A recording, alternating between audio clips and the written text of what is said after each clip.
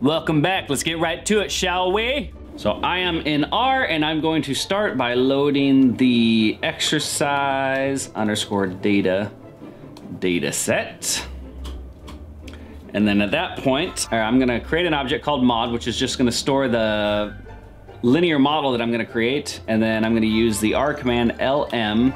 Because remember what I said? I said in order to actually assess the assumptions, we have to run the model first, but don't trust the estimates. There's a function in the Pfeiffer package called visualize that allows us to assess these assumptions. So I'm going to look at weight.loss tilde therapy dot data equals exercise_data. And then now I'm going to use the command visualize mod. And then I can say plot equals all, which is going to give me a visual of the graphic of interest as well as the residuals, or I could just choose to do the residuals. I'm gonna go ahead and do all.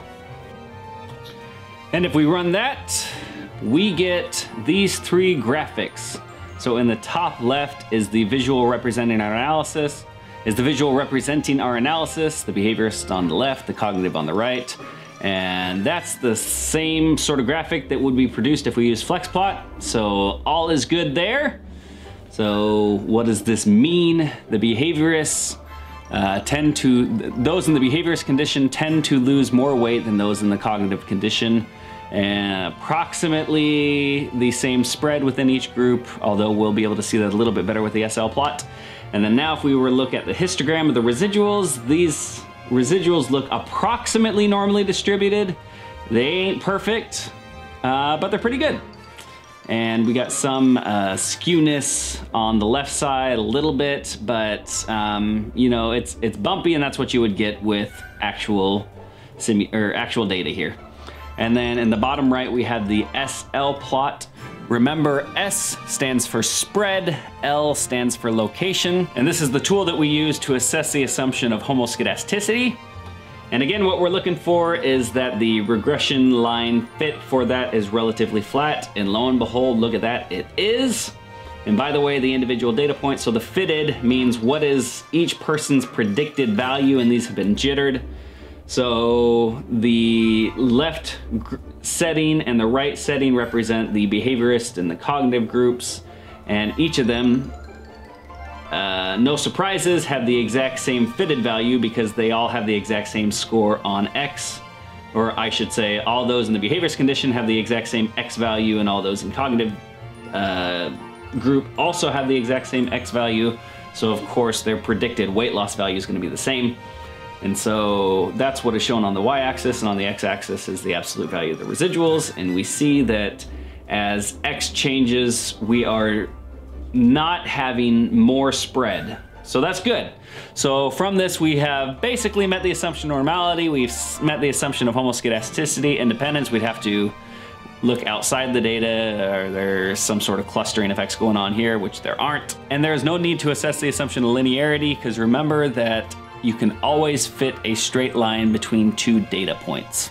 The linearity assumption doesn't apply with categorical predictors. So we good. Yay. Now I'm going to actually read in a data set called the NSDUH data set. And very briefly, what this is a data set that contains something like 40,000 observations, and it stands for the National Survey of Drug Use and Health. I'm sorry, and it is a federally funded data set that allows us to see different relationships between drug use and mental health and that sort of thing.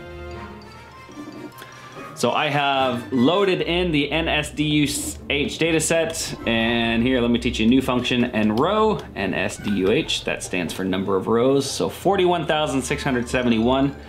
And to speed things along for you, I'm gonna show you one thing real quick. So I'm gonna create an object called D, which is NSDUH. If I were to run that alone, I would just duplicate the NSDUH data set and put it in an object called D. But I'm gonna say open bracket 1 through 1,000. I'm sorry, 1,000, not 100. And what that tells me is D is an object comprised of the first 1,000 rows of the NSDUH data set. And the reason I'm doing that is because, again, with 41,000 observations, depending on your computer, it may crash. So I'm just gonna make sure that things don't crash and that things go smoothly for you. So now with that, I'm going to use the exact same commands I did before. Well, actually, let me go head D. So these are the variables that are of interest, and what I want to do is I want to look at the relationship between health rating and impairment. So there's this variable right here, HUDOS, which is some sort of measure, and impairment. Apparently I don't know how to spell. Made that mistake like a year ago and I still haven't fixed it. So we are going to create a model, which is lm HUDOS.impairment tilde health.rating, and then data equals D. And that's gonna run the model. And then now, using the same command as before, I can say visualize mod. And that produces this graphic. So I'm first gonna look at the flex plot style graphic on the top left.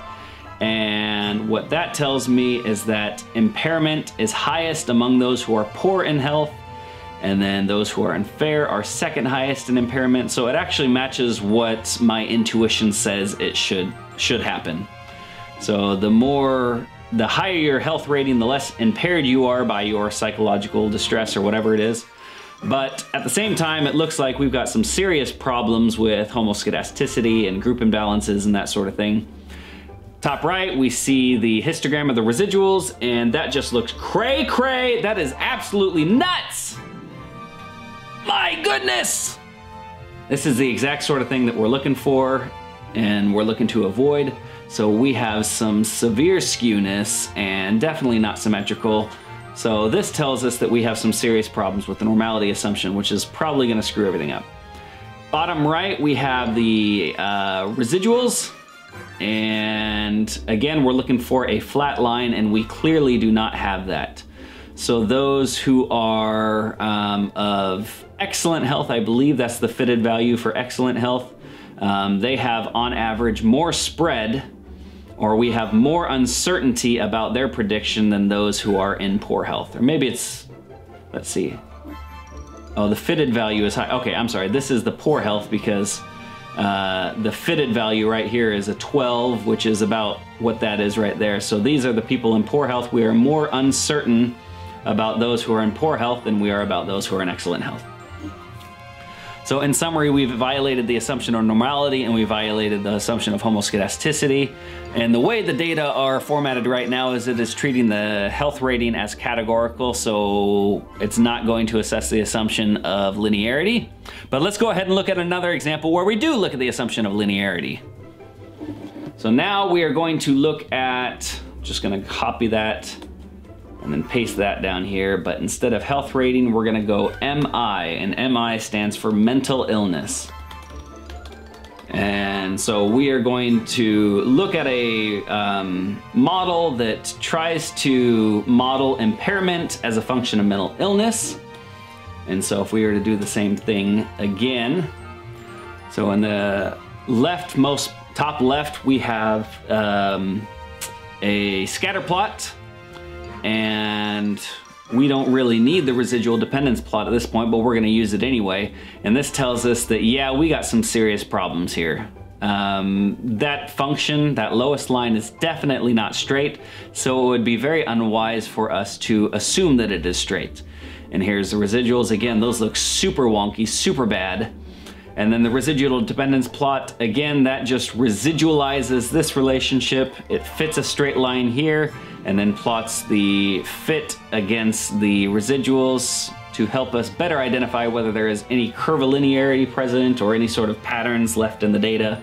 And we certainly have massive problems here. Notice that that lowest line picks up that curvilinearity that was here.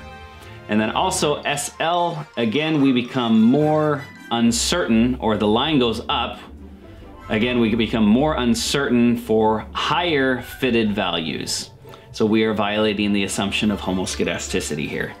And like I said before, we do not have the time to figure out how to fix these problems. What we're gonna end up doing in the multivariate class is using general linear models.